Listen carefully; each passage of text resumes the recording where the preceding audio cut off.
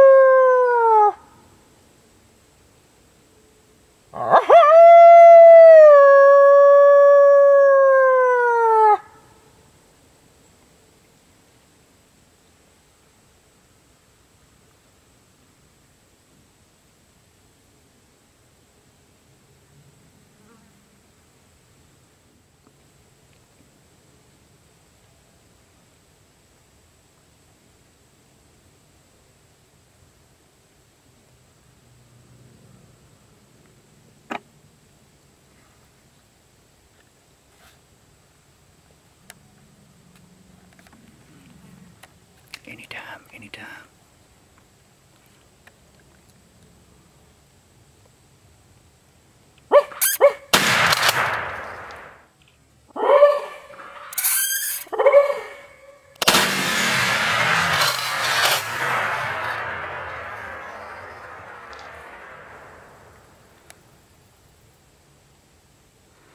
Yes, sir.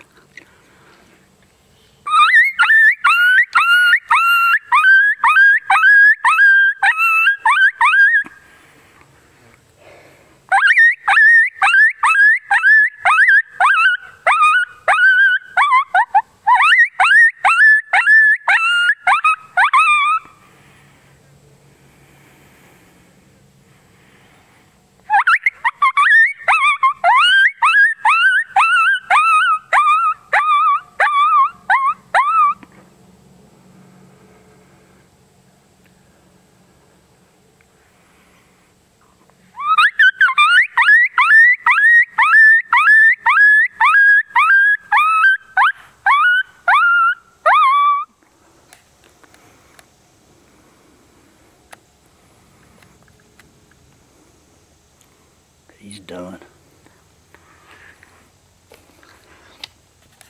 That's quick. You can't beat that. Trucks, I could throw my gun and hit the truck.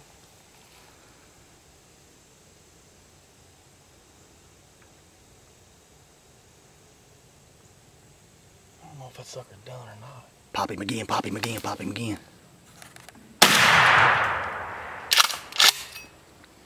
No sense in taking no chances.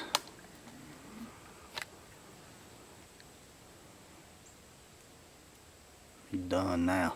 Yeah, I can literally throw the gun and hit the truck down there. Hey, let me pan around right quick, and I'm gonna show y'all this, which I pretty well recorded live time the whole deal. See where Kerry Wayne's sitting?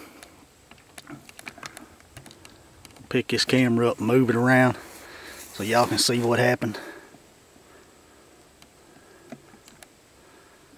There's the truck.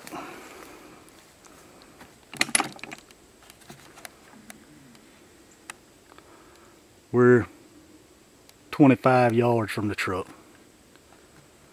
just inside the woods. Go get that thing, drag him up here, and then we'll fill in the gaps for everybody. Kind of tell them what happened and how it worked out. I think the hunt's pretty self-explanatory, but we'll fill in the gaps if we can.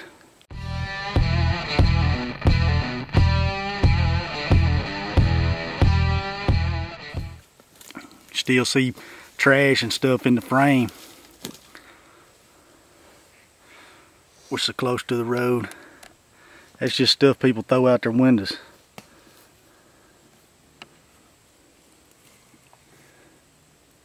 Beer cans and trash. We're right across the ditch bank and got a coyote in our lap.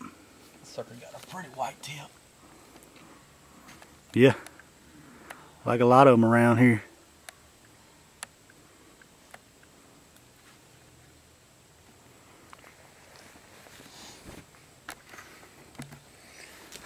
Boy, that was quick. Dang right. About like that hunt me and Kreiner and Kevin had yesterday morning. It happened about that fast. Well, here's the deal. Me and Kerry Wayne have already made one stand this morning, and same thing, we had to do a little moving on those coyotes, called in a triple, got one of them. It's getting hot, and we said we'll make one more stand.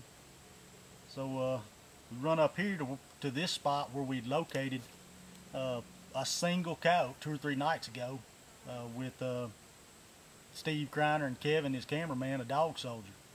And we didn't hunt those coyotes the other day, so we run up here. We said if they howl, we'll make a move on them, set up. If they don't, we'll go to the house, call it in the morning. We get out of the truck, and you'll see on the footage, Kerry Wayne howls a couple times on the 3-reed adult. I followed it up with the competition howler, 2-reed competition howler, and boy, they lit up.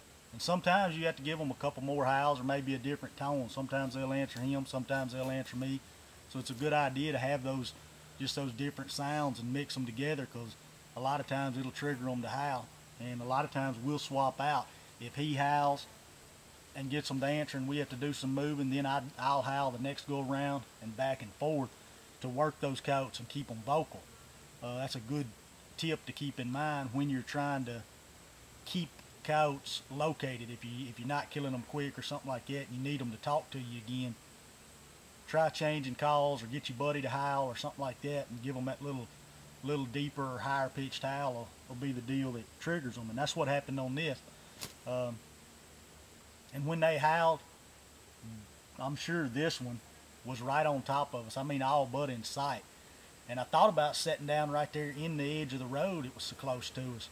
But I knew it would see the truck and probably we wouldn't get it if we tried that route. So all we did, and I pretty much recorded live time, we just slipped in here to the first spot, and you can see all we've got is this little old 40-yard lane. We can see down a little bit, sat down.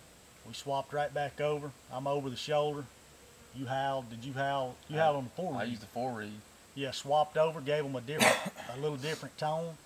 And what, a minute after you howl, if that? I wouldn't say a minute. I mean, we could hear it coming almost immediately. Comes out and luckily cuts out into this opening. Should be good footage. I think he wound up seeing the truck. Something boogered him right there. Well, you barked at him to stop at him, and he wheeled. I think it was a little too much for him, but either way, we got him, and that's a fun hunt. Yeah. We I don't know how many stands we've made the last few days. We hunted a day and a half, 2 days with Dog Soldier, Had 100% call up, a lot of vocal action. So y'all be sure to check out MFK Game Calls, Web TV, and also tune in to Dog Soldier on the Sportsman channel. Check out those episodes we filmed with Steve and Kevin. Should be some good stuff with more vocal action than you've probably ever heard. Full of some good tips too. But as always, if you want to get any of our calls, try them out. MFKGameCalls.com. Let's get this thing, go to the house. Ain't got to drag him far either. No. Throw him in the truck.